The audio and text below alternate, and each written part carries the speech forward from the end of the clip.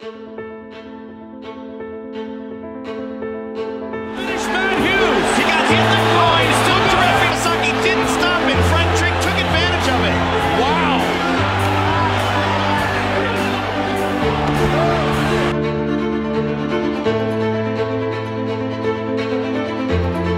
His face is going red. He might have to tap. Oh, Matt Hughes survives. Matt Hughes survives.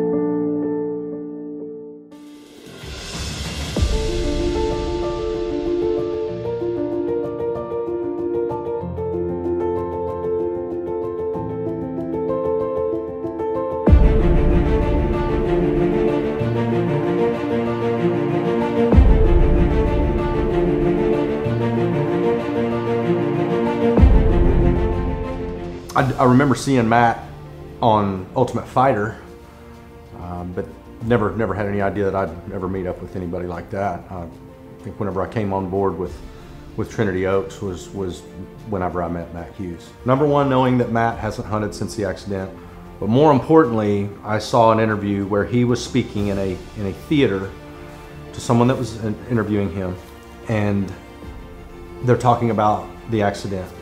And they said, so what's it like picking up the pieces? Can't say whatever I want. Sure.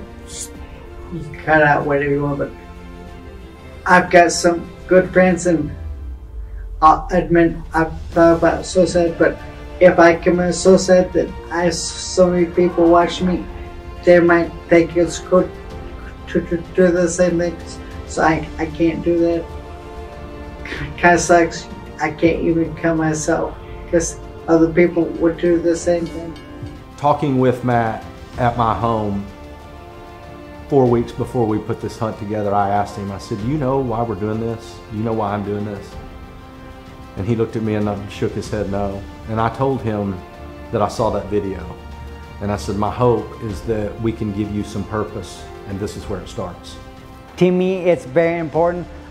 I get on my knees every night and every morning and pray, because I think when I get on my knees, it's the hour sign of God that says, I want to talk. So I always get on my knees. I lay up against my bed. I always pray for my family and loved ones.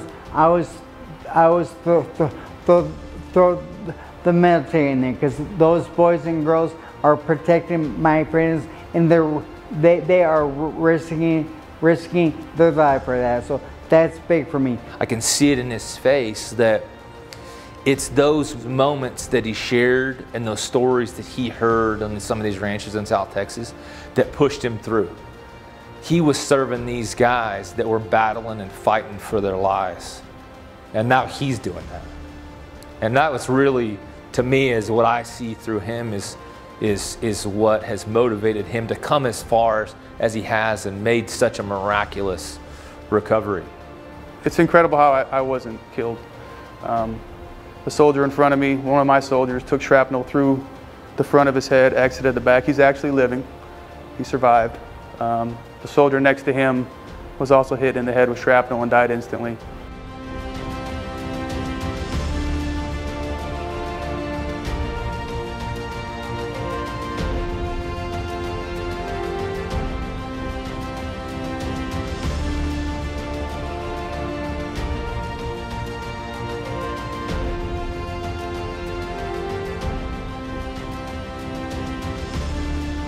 you know, just proud to be here. Just really proud to be here and be a part of this.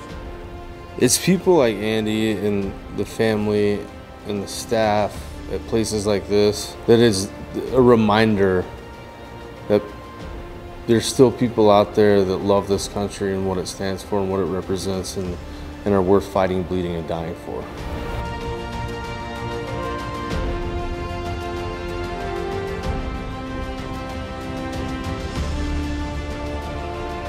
Because I've buried 33 of my friends who've died by suicide, and I know 8 that were killed in combat. You can't work in this industry and not get a little bit calloused, because you can only hug so many widows and kids and say, I'm sorry, and I'm gonna try harder. And the true heart that I have, and what's really behind all this is for our veterans and first responders. And knowing Matt's respect for them, him saying over and over, they were my biggest fight fans, anything I can ever do, I wanna be there. I know what kind of an impact Matt has on them, and I know what kind of an impact they have on him. So the idea is to bring them and him together to enjoy each other.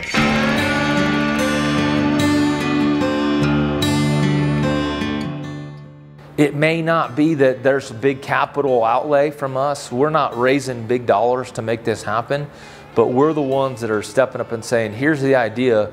Who wants to come on this ride? And every time it's a while, we don't know what's gonna happen. You know, every little detail is not planned out. But what's supposed to happen always happens. And it always exceeds our expectations. After 9 years of coordinating hunts and fishing trips, we've got a lot of resources. I think there's a lot of people that would want to be involved in this. Now we got to choose the right people. So number one, you got to find a ranch. But you also need to know how many people are coming. You got to be thinking about accommodations, meals, drinks, camo, everything that goes with hunting. Well, actually the next day, he calls me up, says, dude, he says, we got an opportunity right here. And he tells me the story then, and then I'm like, oh, let's do this. After going to Circle V to visit them, they asked me to come up and just see the place. And I met Cheryl and I met Pam. I had no clue. Me and my sister just, we heard the name, but we didn't Google it and trying to figure out who he was, because we got trapped in our menu, our grocery list, you know. We didn't really have time to, hey, who is this Matt Hughes? Well, we found out, we watched videos on the porch, and we were so amazed at his story, the things he done. Where I really felt like the decision was made was seeing Pam and Cheryl in the kitchen and seeing their personalities, thinking about Matt's and how well they would be together. It's hard to comprehend everything that he went through. It's incredible that he's made it as far as he has. Because, you know, I told you I have a brother-in-law in the same situation.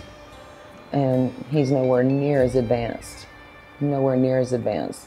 So then we got to get in touch with some musicians. Matt loves country music, and we love to bring country music into all of this too. There's nothing like a campfire and an acoustic guitar and a story.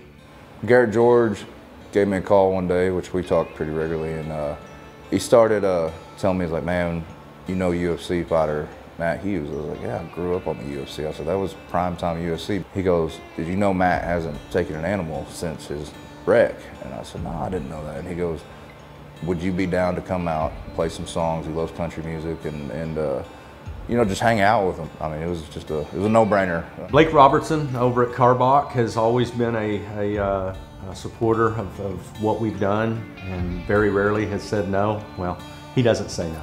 He's always sponsored the beer, and what I didn't know was that when they started Carbach, and they also started RC Ranch Meat Company. So he started sharing with me, this is what we're going to do. We can also provide the meat. One thing that Ryan and I and our whole team believes in more than anything is giving back. It's not something that you actually go out and seek on occasion. Sometimes it just finds you as your brand morphs. But we have definitely looked for opportunities that we want to associate, you know, our brand with and our culture that aligns with the same values. And this is one of them. Black Rifle has sponsored so many military events down in Bernie. I felt like it might be a good idea to give them a call.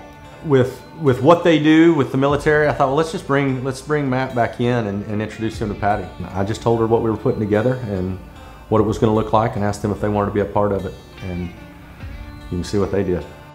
Knowing what we're about to get into, I know how inspirational this could be, and I want to bring the best of the best. And you got to think about photography, and you got to think about media, and that's going to be Bella Media and Jeremy Locke, 7-time military photographer of the year, 21-year combat photojournalist, Air Force, and he's got a great story, and he's been a part of several events with us as well.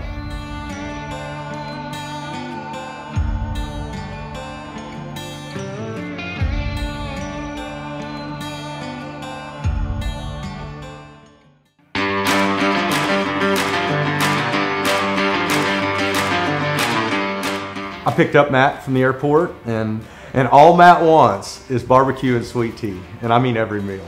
So we swung into Black's Barbecue and saw our buddy Brandon Anderson, who said yes to some things and been a part of some of the events we've done, and we went in and ate.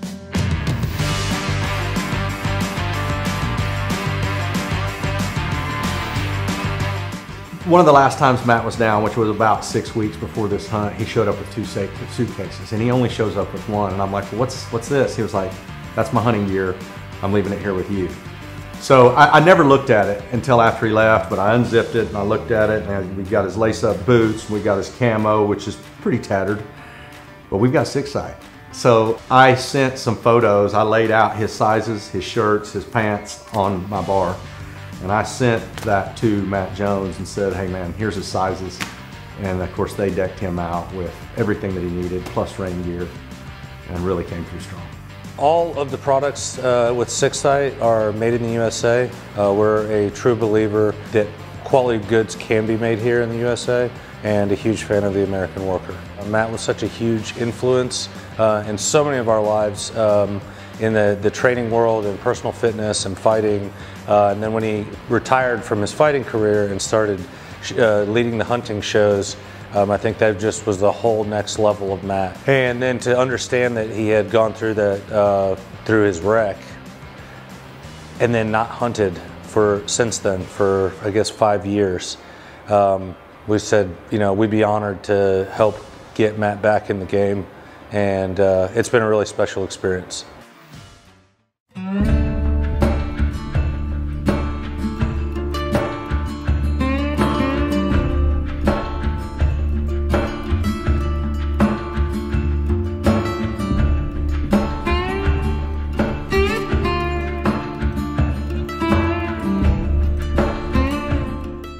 Well, they've got, I'm guessing 15 to 18 different exotic animals out there. You got black buck, you got stag, you got whitetail, bison, elk, endless list. And I think they gave him an option of 8 different animals. We ended up finding the addicts, and he said he has never shot an addict before. So we're like, well, there we go. Yeah, so we returned to where we originally saw them and got on them originally, and then spooked them. So then we started chasing them through the woods. Then the chase was on. I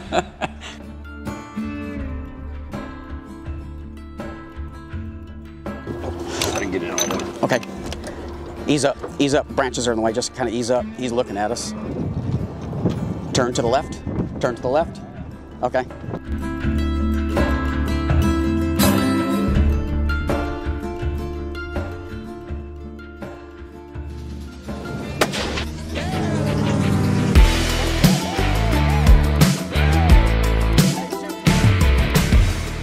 He doesn't want to see any animal suffer, and he was very strategic about where he wanted to place the shot, and I think he did it.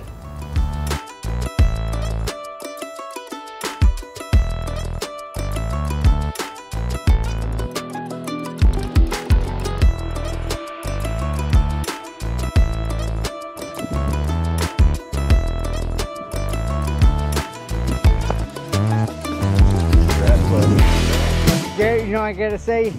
I'm back. When I shot the addicts, that's the first thing it did. I'm back. And it was just a proud moment for me. With my accident, I learned one thing. You have to celebrate the small things. When I make a big accomplishment like taking an animal I've never shot before, it's a proud moment for me. They know what we're doing, but I need everybody to understand why we're doing this. And so we brought everybody into the lodge and sat down and got to really share with them some thoughts, some thank yous, and some music. It's kind of weird seeing you here without her on your arm. Now it's just you with a whiskey. People really need to understand why I do this. I've lost 9 friends to suicide. So this is soul feeding for me. And this is why I've gone through that, so that I can do this. And I believe that with all my heart. I've been that guy at the bar. I've been that broken heart. I'm finding out that my life isn't so hard compared to some of these people that I'm talking to. And I enjoy meeting those type of people and everything, just listening to their stories and stuff like that, and what they go through.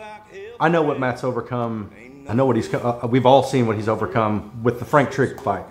It's a fight always. So I've always been a team person through my wrestling and through my fighting. Wrestling and fighting, I might be out there by myself, but my team is who got me ready. They also corner me. So a team aspect is good your whole life. But more importantly now, that's all over. So what lives on? What does he do now? And where's his purpose? And my hope is that moving forward is that now we've introduced him to some other individuals throughout the past year that he can continue to move forward with, impact veterans, first responders, and anyone else that he feels moved to, because he is an inspiration. We started planning this on Memorial Weekend of 2022 and working to piece everyone together to make it good for everybody. I knew 2 weeks before we had done this that it was done. It just hadn't happened yet. Well, now it's happened, and I know that I can never be happier with the ranch that we got involved and the staff that was there. For all the sponsors that came into this, that got involved, there was nothing else needed. You guys handled everything. When I was fighting, I didn't care about the paycheck, and I always cared about my sponsors. So that's one thing I controlled, is what patches were on my shirts. So I had to have a relationship, not just a paycheck or a product. I wanted a relationship. So all these people are people that I would put on my shorts.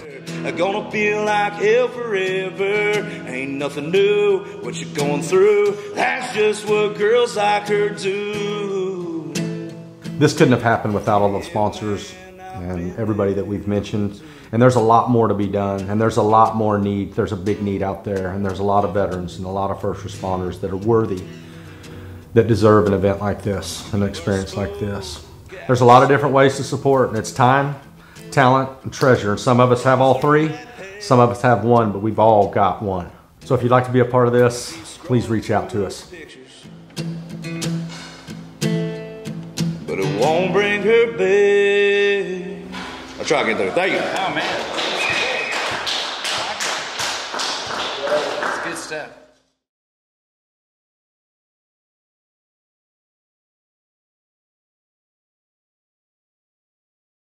That's it.